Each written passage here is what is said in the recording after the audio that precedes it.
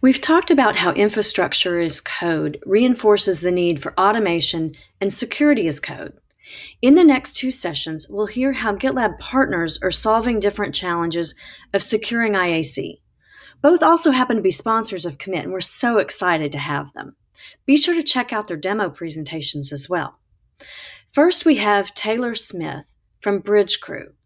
Taylor will share how to embed IAC security into GitLab pipelines using Auto DevOps. He'll highlight a workflow for catching issues in frameworks such as Terraform, CloudFormation, and Kubernetes right from the developer's IDE in the MR pipeline. Taylor, over to you.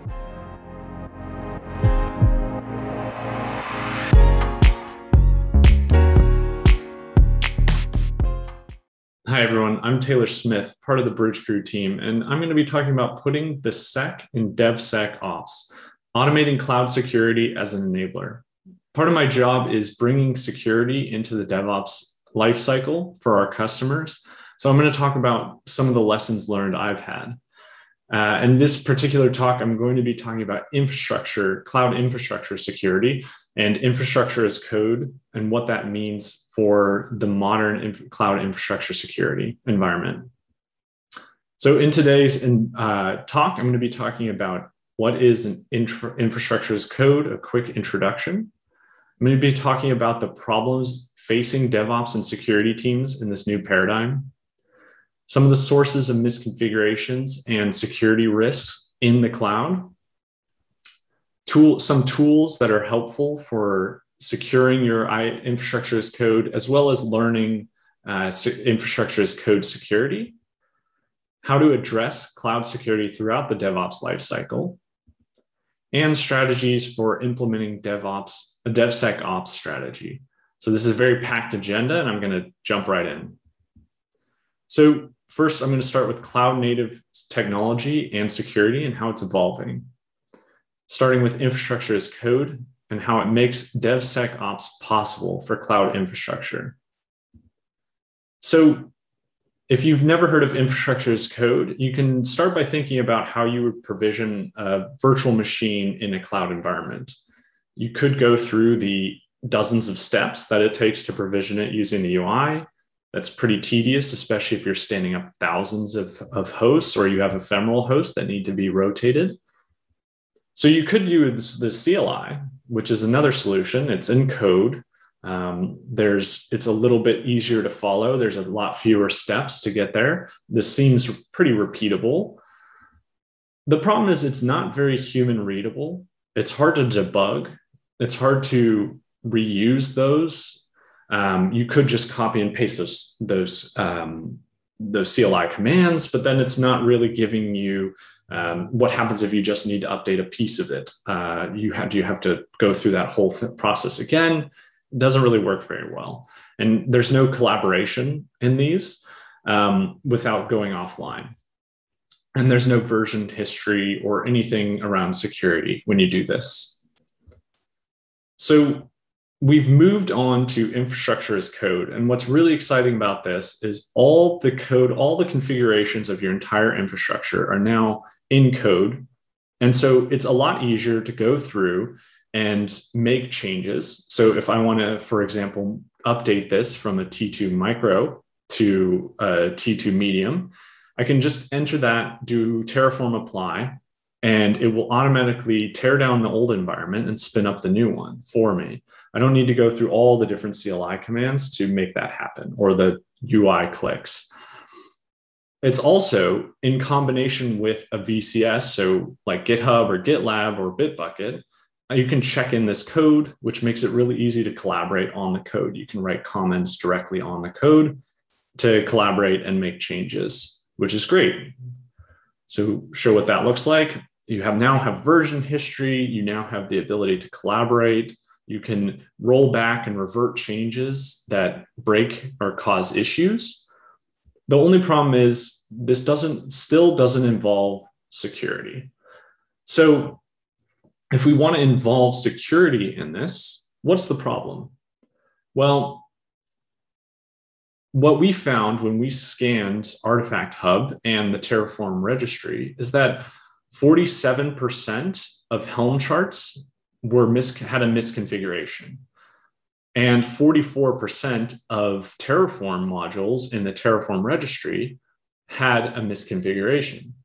So it's not safe to assume that just because you're going through Terraform or Helm or Kubernetes that it will be secure by default. There's still a lot of configurations that you need to be concerned about. Some examples of those misconfigurations are unencrypted databases. So encryption is not turned on by default for a lot of databases in the cloud. In fact, our Unit 42 research team at Palo Alto Networks found 200,000 insecure templates in use. So not just in a registry or repo, but actually in use. And they found 43% of cloud databases are not encrypted. 60% of cloud storage devices didn't have logging. And they found that 76% of workloads exposed SSH to the world, so definitely a big no-no. And up to 20% had RDP exposed to the world. Now, these misconfigurations are super risky as these services provide remote access to these cloud environments. So if a hacker is just doing port scans, they'll easily find that open SSH port. And it's making it just that much easier for hackers to get in. The problem that we're running into is with DevOps and security, they're at a mismatch. So security isn't happy because there's typically not a ratio of 9-to-1 security developers to security people at a company. And to make that worse, this is amplified by the fact that if you have one insecure infrastructure as code template, it might have hundreds of resources that are now insecure. And that, once deployed live, causes thousands of alerts. All the different misconfigurations from all the different services are now sending alerts to that poor security team that's already understaffed. And you compound that by the number of different infrastructure as code templates out there. So there's Terraform, there's CloudFormation, there's ARM templates, there's Kubernetes YAMLs. We're expecting our security team to be experts in all of these. And then you have hundreds of resources out there by each cloud provider. And Amazon's launching a new service almost every day, it feels like. Compounding that by the multiple different clouds out there. So AWS, Azure, GCP, Ali Cloud, OCI. There's so many different clouds out there, and each of them has their own differences that the security needs to wrap their heads around. And that's just the real resources out there. So this is an example of one, Infinidash. You should check it out. It's a very funny story about how somebody made a fake AWS account, AWS service up, and people actually posted job postings. This is just showing off how difficult it is for the security teams to keep up.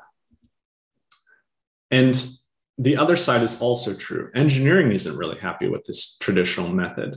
So we did have a spot for security in the old world of waterfall, where there was a design phase, an implementation phase, and a clearly defined testing phase that included security. And there was enough time given to do security. But this was when we had 3-month-long cycles.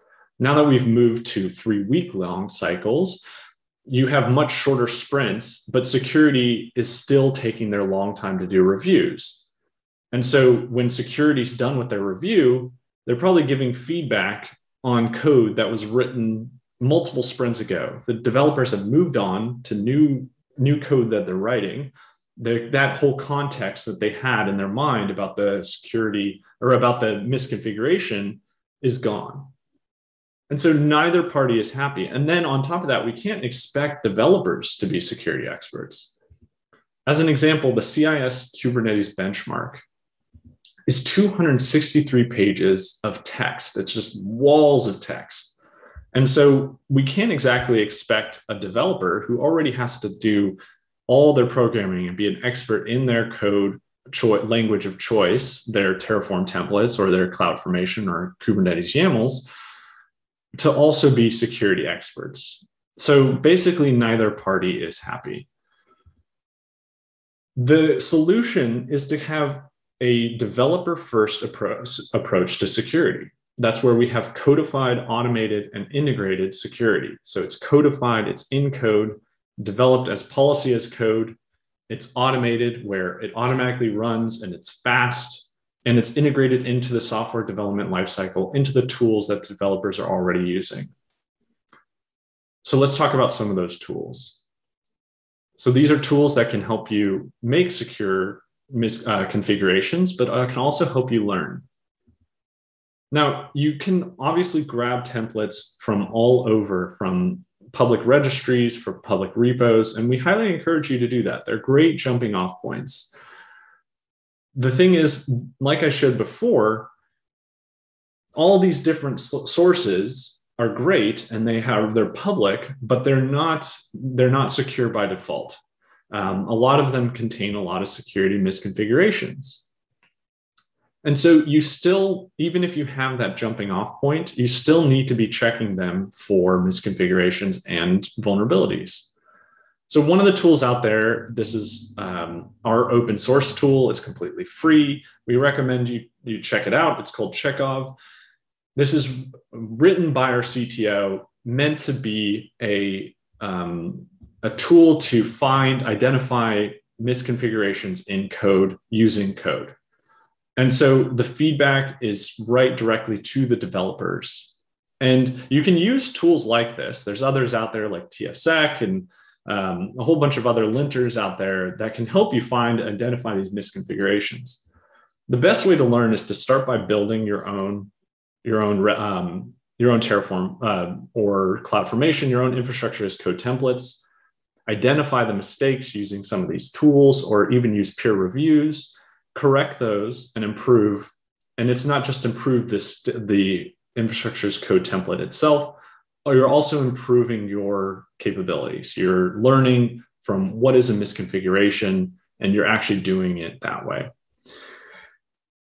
Now, we recommend starting with your own code and writing your own code and learning from that, but you can also grab some of these learning tools. Like we have TerraGoat or CFN Goat, and there's another provider who includes Kubernetes Goat. These are vulnerable by design, misconfigured by design templates. So you can see what an actual deployable, these can be deployed, infrastructure as code template could look like with all the different misconfigurations. And it's just a very good learning tool. Now, even though you can deploy these, we highly recommend you don't. They are vulnerable. You will find things like port 22 open to the world, unencrypted databases. I don't recommend you actually apply them, but they're good tools for learning what is a misconfiguration in code and fixing those as an experiment. Now, what does it mean to embed security in the tools that we use? It means embedding it in every part of the software development lifecycle. So what does it mean to have a full development lifecycle? Well, it means starting in the integrated development environment, like your VS Code or your IntelliJ, giving feedback directly there, and then pre-commit before you have a merge request. You include security checks to block code from ever making it to a merge request. Now, in the merge request itself, you can provide code comments to say, what are the misconfigurations identified? And then in the CI/CD process, provide more of that feedback, those same checks in the build and deployment pipeline, and blocking builds that don't match your policies. So saying, if you violate the critical severity misconfigurations, we won't let this get deployed, or we won't let this get added to your repository. And then finally, in runtime, you can check again for misconfigurations. Now, it's in your cloud environment. Now, it's important to have views of security across this entire landscape, because as you move from the left to the right, the amount of information, the context you have increases.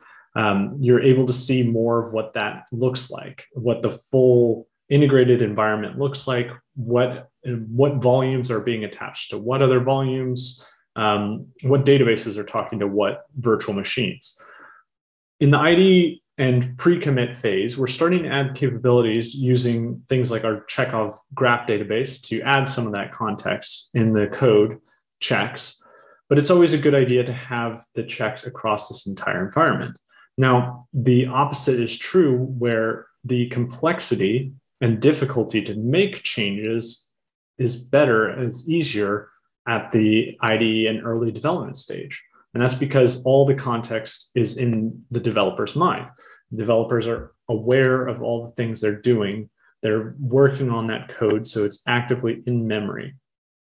Once they move on to the next sprint, as we talked about before, then their context has switched. They've moved on and they're thinking about other things. So they need to re-remember all of this stuff before they can make a fix. So it's important to have the full life cycle and be constantly giving that feedback at every stage. And I'm going to just dive into each of these stages to get give a better understanding of what it means to have a security check at each stage. If we jump over into VS Code, here is that TerraGoat repo. I have here an AWS instance that's just going to spin up an EC2. And I'm going to first start by scanning it with Chekhov. And I'm just going to do the file.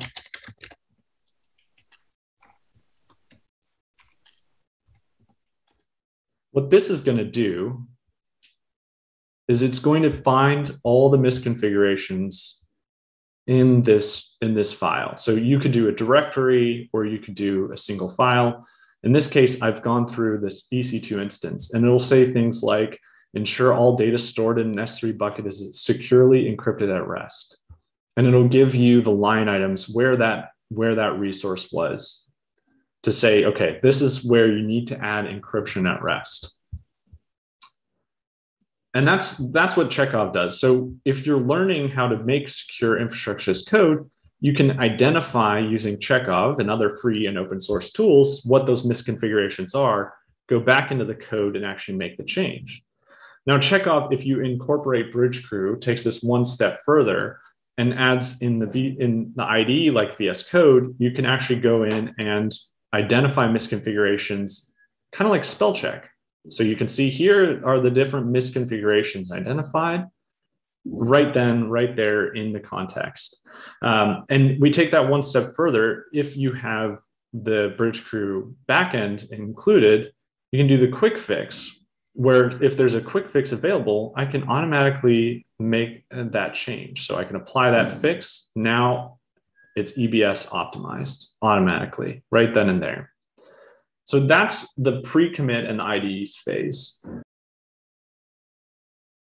Next, we're in the merge request and CI/CD phase. So when you're doing a merge request, you can take the merge request and scan it for misconfigurations. Now, let's take a look at what that would look like. If you have an example here of we've added an S3 bucket to one of our Terraform modules, Terraform templates, then you can have tools out there like Bridgecrew that automatically go through and identify misconfigurations in that pull request. So it's identified here's a low severity issue where the S3 bucket does not have logging enabled. And the fact that I know it's severity low means I can prioritize that lower than, let's say, this critical one where I have a public read. So having those comments there in the context of the pull request makes it that much easier to get things fixed. Now, if I jump into the platform, there's an aggregated view of all those different code scannings that we've done across from the IDE, from the CLI pre-commit all the way through to the CI/CD to the merge request section. Now, we can filter by category, severity, or tags. And we can also see across this the context. So what's the issue? Are there related sources? And what's the versioning history? Now, if you have multiple Git commits, you can also see who made that change. So you can go out and identify who needs to make that fix. Moving on to runtime, what we provide is you can identify using either us or other CSPM tools out there like Prisma Cloud, all the different misconfigurations in runtime. When you have an open port 22 in a security group, it'll identify that in runtime. Now, if you're following GitOps practices, you should take that misconfiguration back to the infrastructure as code template and make the change there. Otherwise, your templates are much less useful if you're making any changes in the runtime that isn't synced back to the build time. And so what we do to make that slightly easier is we do offer something called drift detection. So if you look at what we have in our incidents tab, you have all the different misconfigurations that are in runtime. And if I search for a manual modification, I can see here that somebody went through and in AWS made some manual change. And if I go down, I can see they removed port 443 and they've added port 22 open to quad 4s. So this was somebody went in maybe during an incident and opened up SSH to the world. That's obviously not something we want to sync. So instead of syncing up the infrastructure as code template to the cloud, in this case, we'd want to bring that misconfiguration out of the cloud configuration, delete that security group rule. So we're not opening port 22 to the world. And that's the security across the DevOps lifecycle. So we've secured from the development phase all the way through to the runtime phase using automated tools. And the nice thing that I alluded to before is that as you identify these misconfigurations, even if the fix is automated, you're still seeing what the issue is. And so you're learning, you're internalizing those misconfigurations, so it becomes muscle memory to actually do it right the next time. Next, I want to talk about implementing a DevSecOps strategy using a crawl, walk, run methodology. So what I recommend you starting out with is experimenting, taking a look at scanning a few files and folders ad hoc, use open source containerized scanners like Chekhov that are free, available, identify that laundry list of misconfigurations just to kind of get a feel for what you're looking at. Then move on to exploring different output types and their effectiveness for your environment.